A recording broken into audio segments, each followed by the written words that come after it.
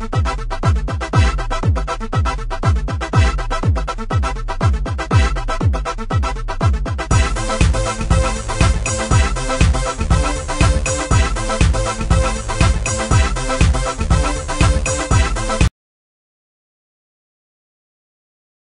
person's professional image, I think I can list them as two major ones. That's the visual and the behavioral.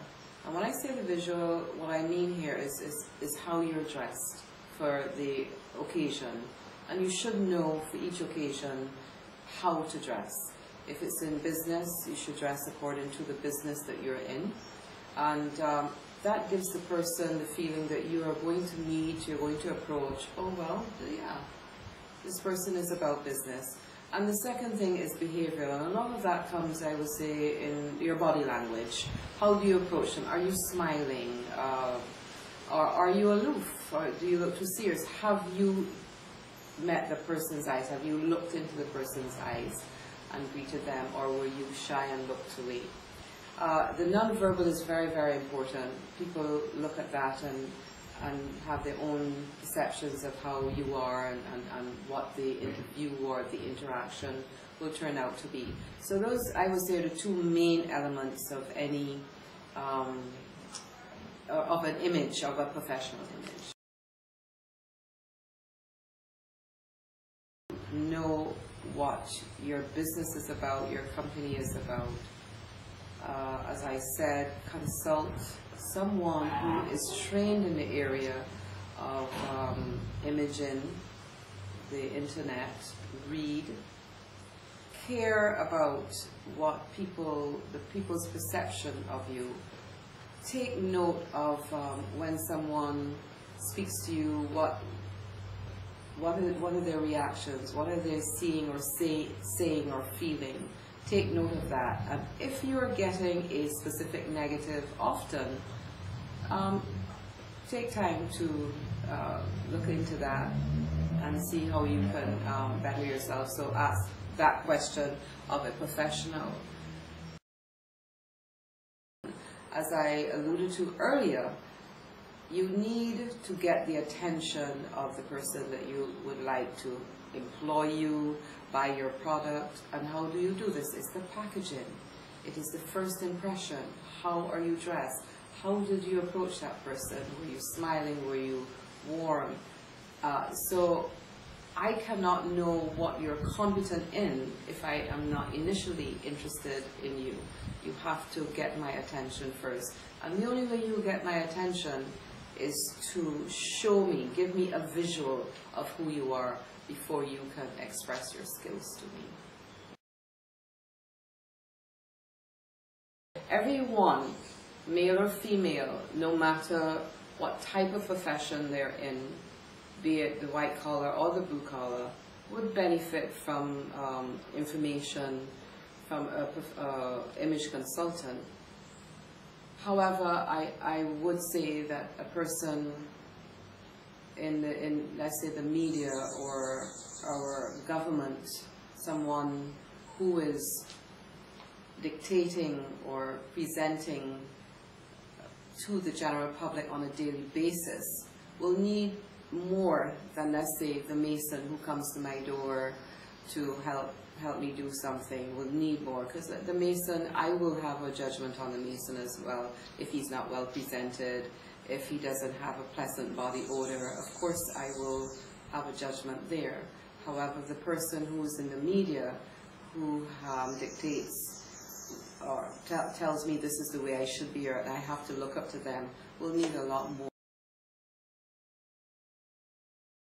of a young lady working in an office. I guess I could say I am a lot more corporate. And an older person, for a younger person, it's a nice long sleeve top. Not a lot of cleavage showing, which is so very important.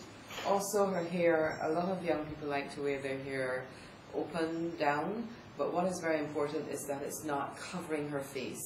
So you don't have this curtain of hair when you're interacting with the person. So I would say this is, Chelsea is wearing her hair correct. She's wearing long sleeve. So this will be nice. No, too, very subtle makeup, not overly done. just one earring, not the several piercings, not nose rings and chin. I'm not sure, there are lots of little piercings all over the face and a tongue ring and things like this. Also, she's not wearing a lot of jewelry on her fingers, a lot of bracelets, because these could be very distracting, ching, ching, ching, and stuff like that. Also very important is the length of Chelsea's skirt. She's young, and if you look, her skirt is still a decent length, because you have to remember when you sit, it's going to come up straight. I would like you to look at Chelsea's shoes. They're enclosed with a modest heel. Now, while they're enclosed, there's nothing wrong with wearing a peep toe, but if you're going to wear shoes with the toes open, the backs should be enclosed. You shouldn't have the backs and the toes open. That's too casual, and it sort of takes away from your posture and the way you walk. So it is a lot better to have enclosed shoes or just the toes open. You can wear a sling back as well, but not completely like a vamp. It wouldn't be suitable for work, not at all.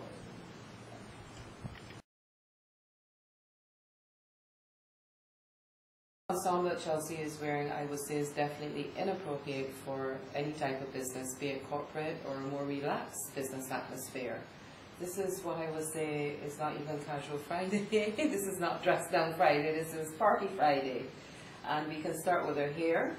Chelsea's hair, there's too much of it in her face, so it doesn't give a serious or business-like image. It's too playful.